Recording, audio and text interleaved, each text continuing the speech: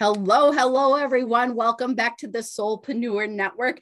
I have my dear friend Jacque here for part 2 of a 3-part series. Jacque, welcome to the conversation. Thank you. Thank you. We also have our dogs that are going to be intermittently barking if you can hear our dogs. So today's conversation is such a juicy one. We're going to explore what it looks like to really embrace the divine feminine and make room for the divine feminine to be a part of our business. That's kind of an interesting topic. So let's go with it. Before we do that though, Jacque, please introduce yourself and let us know who you are and who you serve. Gosh, it's always interesting to be asked that. Obviously, Jacque Nelson. I've been channeling the Mary Group for 22 years in March.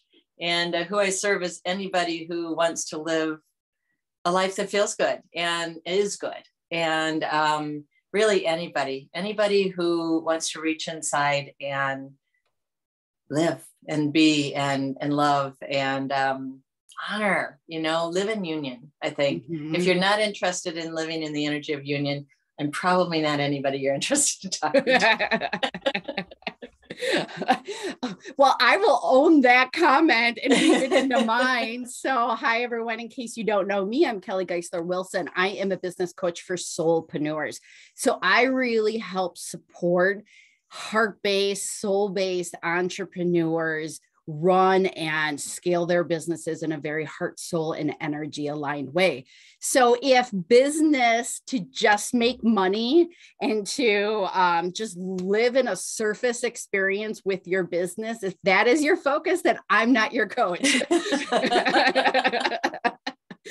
This is about heart, soul, energy, and strategy alignment and tactics alignment, because we don't want to repress the masculine when we're focusing on the feminine. And we certainly don't want to repress the feminine when we're focusing on the masculine. And that's the conversation of today. So let's get into it. We're going to preface this by just also saying that we're probably going to have some guest speakers in this conversation. Jacque, do you want to just announce that? Sure. So I touched on that I channel. If you're not familiar with me, the Mary Group is the group I channel. They're a consciousness council of 9 different beings that have come together to assist us really in the shift in our world right now from the energy of separation to the energy of union. And I can guarantee you they're going to pop in here and have the majority of my time in this show, which I always love. I'm in the background. People ask me often, where do you go when the Marys come in? And I say, I think I go where I'll be when I'm dead. And it's great. It's a beautiful, wonderful place. And I love being alive and being human. So I'm always glad to come back also. So, but that's what I do. And that's what popped in is the Mary Group. Jacque will, I think, announce it last time she announced it when they decided to come in, and they are certainly a hoot to be in conversation. We'll just say that.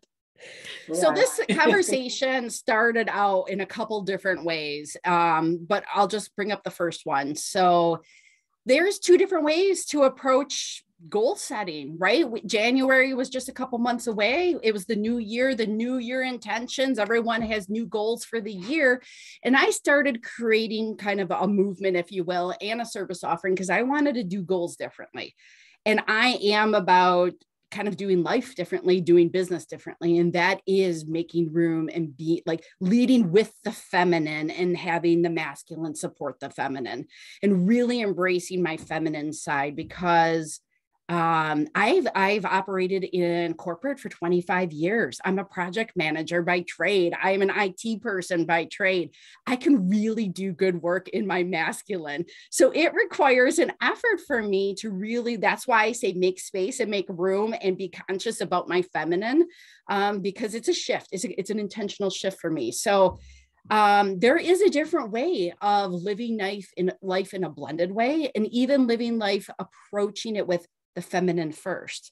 So Jacque, I'm going to toss this over to you. Let's just start with this. What does that mean to you when I say living life with the feminine? It's what's interesting, what stirs me, and if I might, just for a moment, talking about goal setting, I hit that 60 in November of last year. And so it's a decade, I right away thought, wow, what do I want to do with the next 10 years? What's this decade about for me? And absolutely, there's a differing way of looking at that. So taking that and looking at it from the feminine, the thing that triggered in me or came up in me is years ago now, thank goodness. People used to always talk about women getting together, the feminine getting together, really bringing out what that divinity in us is. And I was like, what's that about? Why would you rule out a whole gender, of people? And we're all people, and it's amazing when we're all together. And then I started experiencing some gatherings with women, and it's so drenching and so feeds just something so deep and primal really within me as someone who's expressing in a feminine way in this lifetime. And I think for all of us, really, when we can be in a space where that divine feminine is not only allowed, it's invited, it's asked for, it's cherished, and we can let that move, everything in my life started to change. And I started to realize who I was. Like you, outside of that, I was a HR director for many, many years, and I worked in the not-for-profit field, which was helpful because it is very different than corporate. However, I was the head of, the Society for Human Resource Management, where all of the different, companies and such were part of that. I could totally feel what it was to be in a corporation and how that's a bit more masculine directed. And I had the fortune of working, and maybe a woman was at the helm of ours. But yeah, so the divine feminine for me is just this depthful, differing richness and real and wholeness and truth of expression and compassion and wisdom. That, wow, who are we if we don't really tap into that wisdom? And Mary often talks, and I can tell you they're going to come through soon. They talk about the gathering of the feminine wisdom from the primordial ooze, from where it all started and who we all are, and how right now is a time in our world that is really rising. And I think either you're going to jump in or you're going to find out about it, because it's not laying back down. And so for me, the divine feminine is just, it's different. It's of equal value. It's not better than anything else. I guess I always feel like I want to put that in there. It's something not to be missed. Before they come in, I want to just offer this as well. For me, it is about, it's very important for me to highlight. It is not about, society is making this big change. We are waking up, and we can see this as evidence in society. The Me Too movement was a huge one of the women empowered voices being shared. And there's other things that are crumbling. And it's not about flipping to the completely other side and repressing the masculine. And so it's easy to, in that conversation, be overly focused and assume that's where we're going. We're going for a blended union of masculine and feminine. I also want to level set. Everyone has equal masculine and feminine within them. It's not based on your sexual orientation. It's not based on your biological identity. It is, you have both energies. And for me, when I think of it in my business, it is a heart-led, soul-led business, a service. Like, I live in service, and I offer my business in service. I connect with people, and it is about, so I subscribe, and one of my kind of core values is rising tides lift all boats. We are here to help each other, and I might have this thing that I can offer, and we're going to get into that one word that you said, and I loved it. Jackie just said it, which was, I'm not the answer. I am an answer. So I can help you, raise your boat, and you're going to help me raise my boat, and we're going to help each other raise boats. So that's part of the feminine. The feminine is emergence. And I'm going to offer, I've done the strategy. I'm really good at strategy. It's my number one skill set. And when you layer it on top of allowing the intuition and the emergence and the wisdom, the soul wisdom and guidance to lead you, magical things happen. And I'm just going to lead one more thing.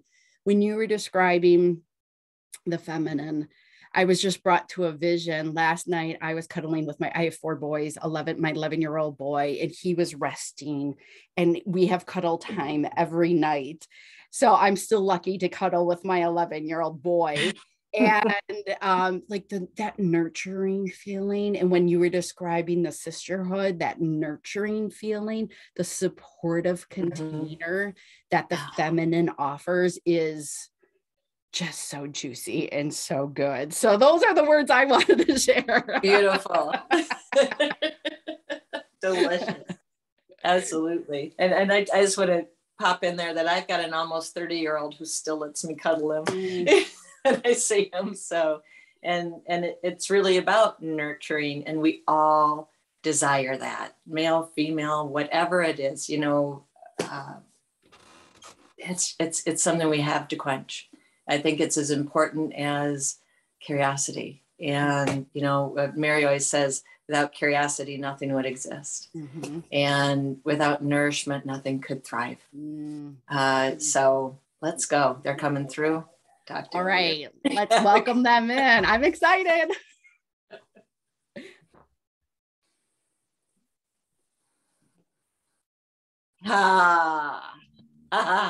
We were very good at waiting, yes?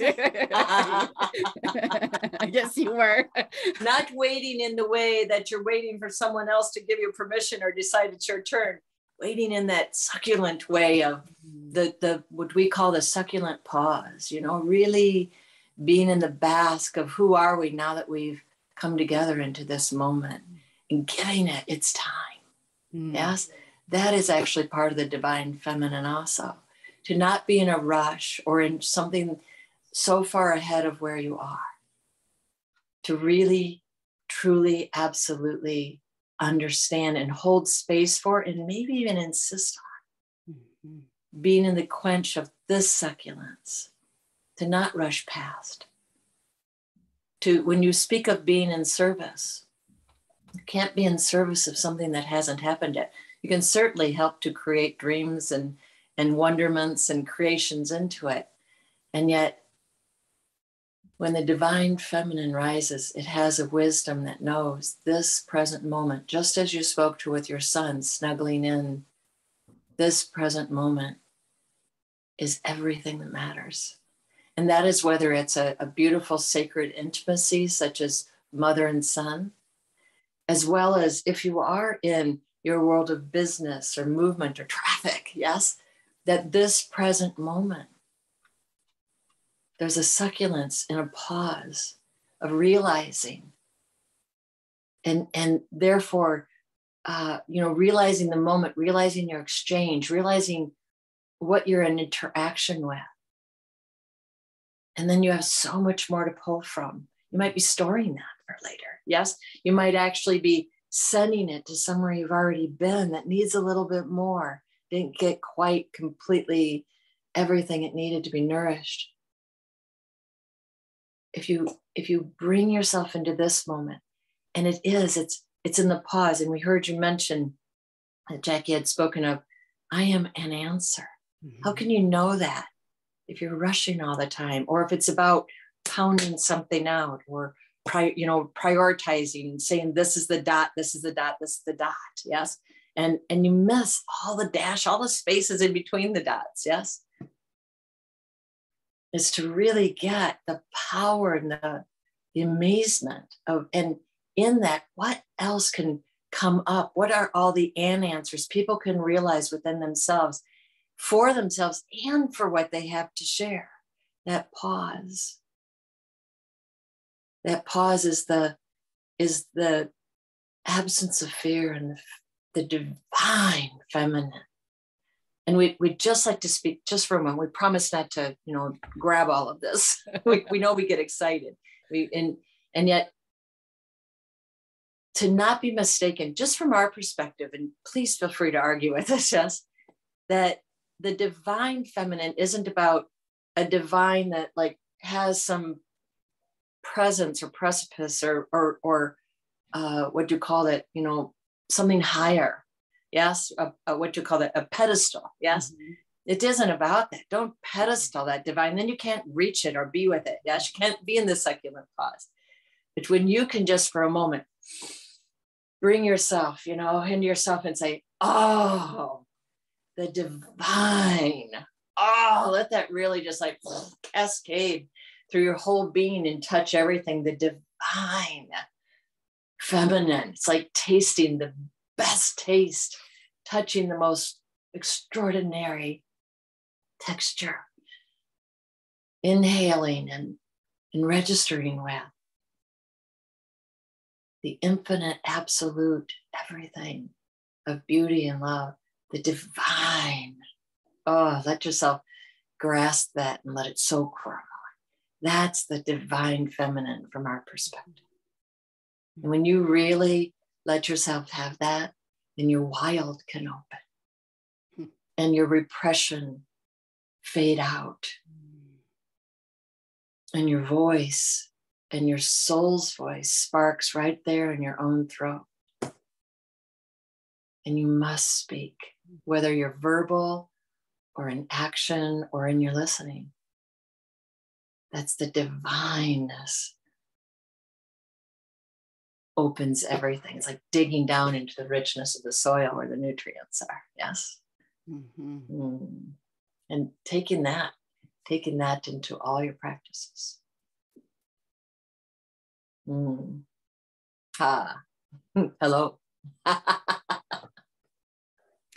I'm hearing people that are watching this ask questions of, and you just gave a beautiful example. How do we embrace the divine? I have a fun fact. When I worked in corporate, I wore a dress every day I went to corporate. And that was my little way of staying connected. I'm hearing you also like presencing, like you said, slowing down and not leading from the mind. Yeah. Not, you said ... but XYZ and focusing on, I say strategy of just XYZ of being receptive in the emergence of the information that just bubbles up. One of my other ninja moves I just want to offer the audience is I lean back. When you lean back, you're in your receptive mode. Yes. Yes. Really small tweaks. Yes. One more, if we might offer, is that's a beautiful part of the divine feminine, is to listen to yourself listening. Because in that space, you're not afraid of you and you're not afraid of anything. Therefore, there's no rush. There's the spaciousness for yourself and for the moment and the exchange. When you listen to yourself listening, it's that same thing, coming back, making room. No rush. And yet forward movement. Yes. Absolute momentum. Yes. Indeed. Can you shed some light on the shift that we're seeing of the, I don't know what you want to call it, the old paradigm of the very hyper masculine way of running business to the emergence of really blending the feminine and the masculine in business? Well, that is, very much, that's a piece of what we're here, in moving from the age or stage or practice or living of separation into union. And in union, it is the coming together. One of the things we offer is in union, there's no requirement. There is all honoring for self and others. Yes. And so in that shift, separation is, we are individuals who are having to kind of find our own space, make sure we have our own success, and protect out of fearfulness, perhaps, yes, that which is important to us, and make sure we get to where we want to go, yes, or agree to be lost in it, yes, whatever it is. And in union, it's one of the things we talk about is like competition is in separation is, let me get over you. And then if you get over me, I'll try to pull you down, or I'll get over that, or we win or lose. Yes. All of those sorts of things. In union, it's let's rise one another up. And we spoke to that. So it is the differing is in that pause. And we know that might seem simple, and yet in that pause, you actually engage. You're actually alive. You're participating. You're living from your soulfulness. You're making space. When we talk about opening your wild, we're not talking about going wild. actually, when people are like acting out and going wild, we know that what they're actually reaching for is they're in freedom, to truly feel free, to know they're free. And that is part of it. When you're moving from trying to actually not allow freedom, so that everybody lines up and does what I need them to do so that I can get to where I want to go. That's such a separation practice. Yes. And it's inhumane. Yes. And so, because it doesn't recognize the equal value of every particle of existence. Yes. Where you're going in feminine, in the feminine rising up. And we love that you mentioned, it's not about taking over. It's about the feminine knows, it's about standing together. It's about the width. It's about we recognize and care for and offer to and are of service. Yes. With one another. And we all hold it in our own hands, and everybody's hands are valuable. Yes. And so it is, when what you're moving into is the recognition that it can't be driven by the few anymore. And that's we know there's warring, there's things going on in your world, that there's been such a practice of there's a handful in charge and everybody else has to figure out how to survive. That can't continue. Your world and who you are. No, you aren't looking at, you began in union. In the center of every being is that exquisite union from the primordial ooze, yes, of what is existence in its pure, extraordinary nature. Yes. Who are you really? Yes. And yet now you will be union as the shift occurs, and what you're leaning into and bringing forth with the experience of separation. So there's wisdom that wasn't there before. Yes. And yet there's the wisdom you've always had also. And relieving that which interrupts or diminishes. Yeah. That full, heart, soul. Now, when you talk about not coming from the mind, we always feel, the mind is an extraordinary library. Yes. However, we do offer, we agree with you that it's been really underutilized and over abused. Yes. and when you really tap into the mind heart connection, your wisdom lives in your heart center. And everything that your mind needs, you talk about being a great strategist. Yes, your mind is phenomenal and knowing how to connect the dots. Now, when that connects with your wisdom center, now you've got something going on. Yes. And so it is how we see the shift, or what we're recognizing is that it's the individual and the together. So it isn't individual and I must define myself as separate from you. It's individual and I know who I am in my own being and as the with you. And that is in any system and every system. And so your systems that were built on division, they just aren't going to work, and they're not working. Yes. And your systems that are creating, systems can actually be beautiful when they have honor in them and when they have regard in them. And it's extraordinary when you bring people together and they're there to love themselves. We will tell you, we always say self first.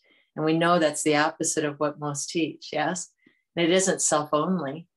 That's the confusion. When you're actually, sometimes when you're taught self last, you can become more self only, because it's not natural to not be right at the front for your own life and for what you have to offer to the world. And the answers you are, yes. And so a confusion sets in. So we always say, self first becomes self full. And then all of that overage goes to everyone else. And it doesn't mean I have to have my own first. When you're self first, you already know that you are well. And in business, when you already know you're well, how you interact and how you operate, what you can create, it's completely different than the world we watch in your corporations. Nobody knows they're well. and you're fighting for well, and you might know I'm well today, but I don't know if that'll be the same thing tomorrow. Yes. What happens when you shift that to, I know I'm well. My circumstances don't create my well-being. My well-being is already there, and I can spend it to assist with contributing to the well-being of the whole. Yes. That's the difference. And that is the divine feminine is not afraid of itself or anybody else. So I would like to highlight something that you said of, if you're watching, if you're a soulpreneur and you're struggling, I want to say if you're an entrepreneur and you're struggling and it's just not feeling right. Your business, however you've built it up to this point, is just not feeling right. You likely, maybe a symptom is it's not a fullest expression of you. It is, it's not serving in the capacity you felt it. Like, there's more within you. You can't describe it. That's the thing. It's often you can't describe it, right? Absolutely. It's a knowing. It's a knowing. It's not translated yet. Yes, because the particles move on the vibration first and then become form, and it might not be to form yet. Yes. Yeah. So know that if that is happening, and I see that as people who have a company that they don't love, that they're showing up in a role that they don't love, that they are, delivering services that they don't love. And it's I'm going to say misalignment. Is that the word that you would use? Absolutely. So you're not in alignment with your true center essence. We would also have you ask yourself this question: where along the line have I not really cared for me in creating this business? Where along the line have I left myself out or agreed to participate with the energy I'm trying to step away from? Yes. Where along the line have I reduced something? And not in a, how can I judge myself and see where I messed up at all. If you do that, breathe into your divine feminine, get in the quench of the pause, and then listen to your real voice. Yes. Because that voice that abuses you is not yours. Yes. And so it is. And so it's where have I forgotten why? And that I'm a part of the why, because you can choose, I'm going to develop a business that other people will love, or it's for other people. You're not going to be able to do it and do it well and actually offer what you want to offer through it. Yes. It's got to include you. We tell people all the time, don't go anywhere without you. Yes. And so particularly don't go into creating a business without you. Yes. And it doesn't mean, well, I'm just going to create something I like and then everybody else has to figure it out. That's not it either. It's the I and the we, it's the individual and the together. And so it really, it's where did I forget to love myself or to believe in myself or to be inspired by this answer that I am? And let's just pick up the pencil again and see what I want to shift, because you can stop right in the middle of something you're doing and completely change it. Yes. Because life is changing every day, and so are you. Yes. And so it is, how can I love myself more right now? And in doing so, love this business more right now. And in doing that, love what I'm doing more right now. And in that, love who's getting to participate in what I'm offering more right now. Yes. And that's not an airy-fairy kind of, oh, you're just talking and just love everybody. It's love, which is a very active energy. Yes. It's a. So I want to give a real life example, because that was one of the first ways that I built my business. So I left to start my own job to give voice to, the what was inside my soul, to awaken that and just share it. And I followed strategies that people told me that I need to follow in order to be successful. And I left Kelly out of the business. Yes. So it was a very good example of it, because again, this is where I go and I use, this is what I think I need to do in order to be successful. And so we're breaking this down right now. And this is why I'm leading now and guiding. It's you are the strategy. Yeah. You are the strategy. Yeah. Because if that checklist that you said, did that, got that, doesn't have you on it, then it's not a complete checklist. Yes. Yes. Yes, you were moved to become an entrepreneur for a reason. And if you leave that reason and forget to build upon it, you're missing the mark. Yes. We were talking with a friend the other day who, what we were recognizing is she is so great at pouring herself into developing and creating programs and believing in them and loving them and being inspired in that. And she forgets, or something shifts about taking that into the avenue to the connectivity of who she'll share it with. Yes. Mm-hmm. And so you've got to know, you got to go there too. Yes. Mm-hmm. So I'm not just here and then there's something over here that I want to connect with. I got to be in the connection, take myself with me into that and in the where I'm going also. Yes. Because I am everything I want to serve also. Yes. Right. Yes, so that's the we.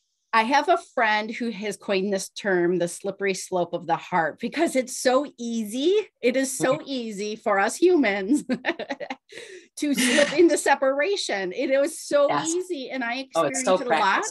Yeah. Yes. So it's a practice for me to say, maybe what story am I operating or where am I operating from? Mm-hmm. Connected? Mm-hmm. Is the I coming into all of it? Am I bringing this along? Mm-hmm. Or did I just get into separation? So it's slippery.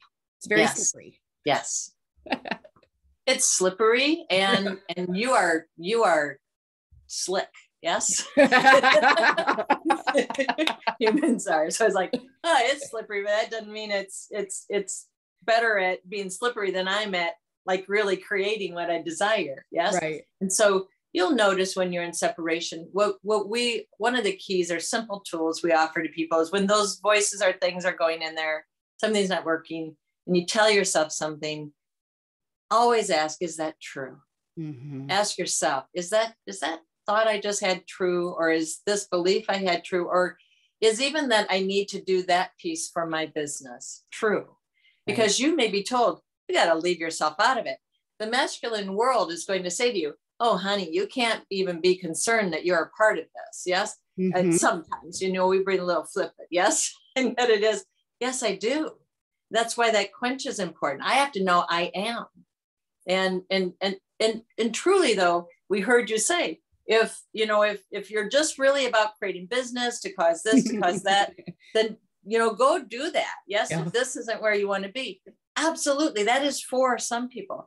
But what we ask also is, and really, really say to people, because so often they'll tell us what they're against. Yes. And we love to listen because it has to be said. People need to get that out. I'm against this, I'm against that, or I don't want this, or I don't want that. And we will say, what are you for? Mm-hmm.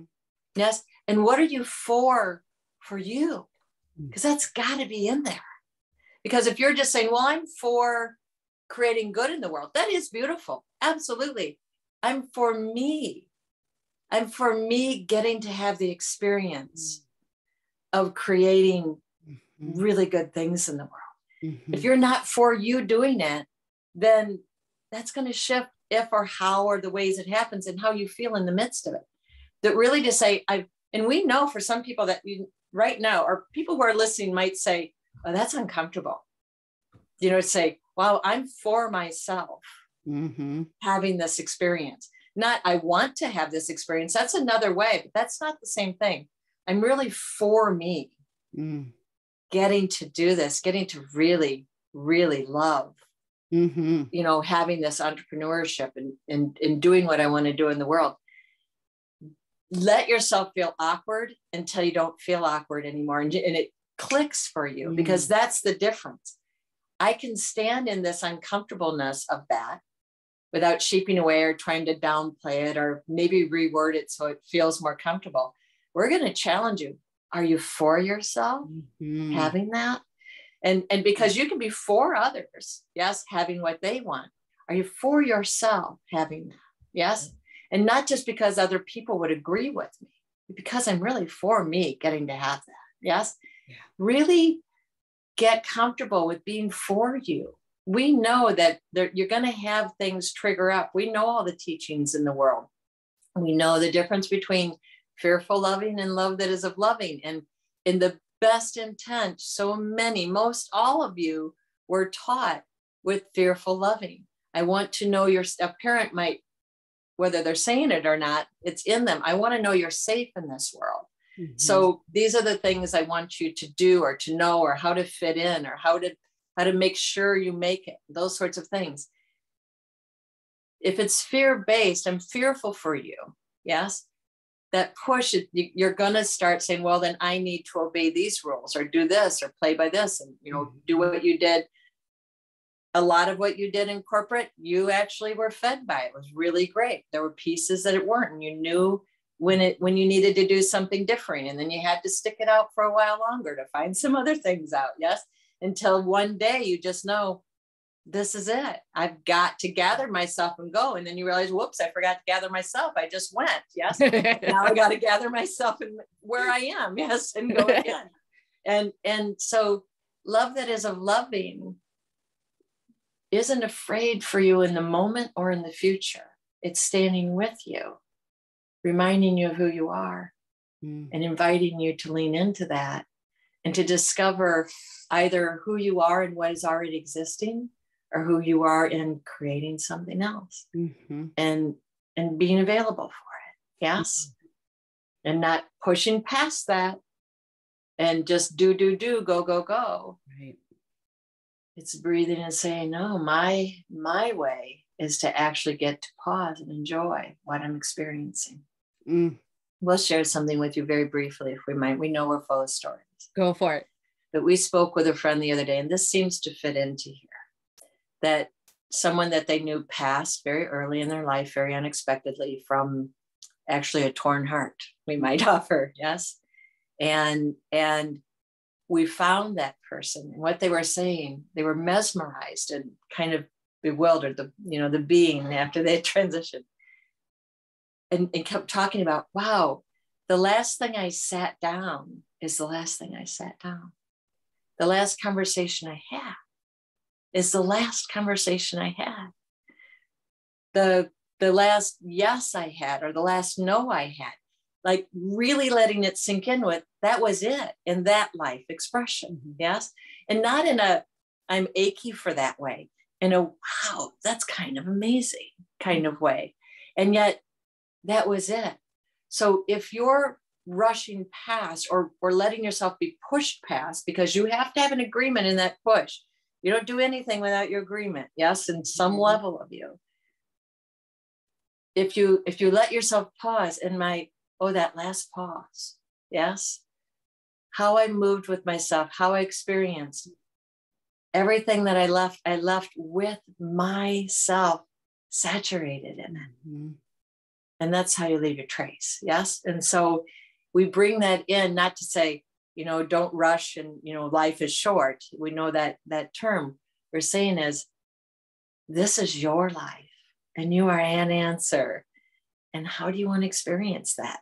And you get to do that in any system, whether it's, your business, your family, your social world, your grocery store. Yes. You get to live from your heart and soul and feel where those prints are and what you receive from that. Yes. And it's abundant. Yeah. So don't have time to get into this today, but certainly I've had conversations about the courage. I'm going to say courage, again, of saying, I get to make the choice. Yeah. And I'm going to make this really brave choice. And like for me, and what the difference for me between soulpreneurs and entrepreneurs, and why I changed my word before, soulpreneurs, I'm going to just categorize is, I'm a soulpreneur, and it's it's listening and leading with the heart and the soul. Yes. That was my choice. Yes. And I'm for me. And I'm getting to have that choice and be supported in that choice and get to play in that choice. I'm for me. Yes, absolutely. Yes. Oh. And then if someone else says, well, I'm choosing something else, maybe has some of that in it or none of that in it or all of that in it, I'm for you in that. I'm for you for what you're for yourself. Yes. Yep. And that's amazing. And I might not participate with it, or am I? Right. And yet I'm for you in it. It doesn't about if I agree with it or not. Right. If you're for that for yourself, I'm for you for that. Yes. Absolutely. Oh, so this is such a gift to the other people listening. May you be a soulpreneur or an entrepreneur or someone just curious. Yes, I agree with the Marys and Jacque. You do you. That's our term, right? You do you. Do it brilliantly in all of your light. Yes. Yes. And if you happen to want to be interested in this conversation, we are offering it. Yes. Yes. Continuous. I am going to say deep gratitude. Next week, we're going to have a beautiful conversation about collaboration and deepening into that energy versus the separation. So I can't wait to see where we go from there. I appreciate you all sharing. The Marys. Thank you. Indeed. Indeed. Live your own being brilliantly.